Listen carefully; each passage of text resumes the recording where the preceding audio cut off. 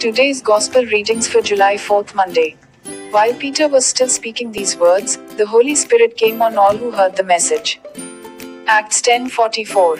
Let us listen, meditate and share the word of God for the fullness of Holy Spirit.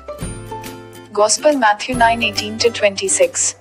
While Jesus was speaking, an official came forward, knelt down before him, and said, "My daughter has just died.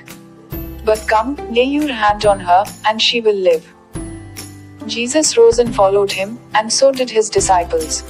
A woman suffering hemorrhages for 12 years came up behind him and touched the tassel on his cloak. She said to herself, "If only I can touch his cloak, I shall be cured."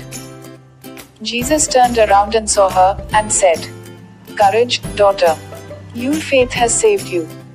And from that hour the woman was cured.